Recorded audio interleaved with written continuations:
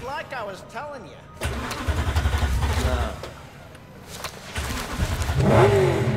Not shabby at all. Question's how long it'll last you. That'll get me to Night City. I figure something else. Okay guys, so if you saw in that last clip, you could see the trees showing through the walls. So to fix that, it's very simple. All you have to do is update your graphics drivers.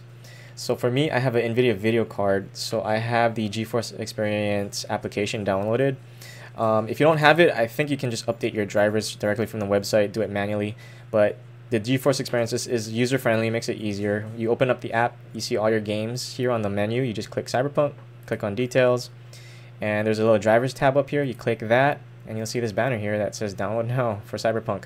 So you do that, you update it, and that should fix your tree glitch. If you have an AMD card, I'm not sure what application they use, but I'm sure it's pretty simple or similar.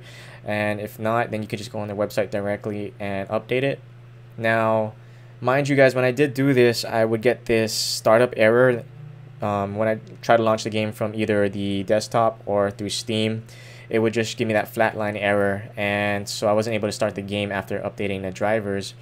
What I had to do was I had to uninstall the game, reinstall it, and now it just works perfectly fine. There's no tree glitch. Graphics look way better, and that's it, guys.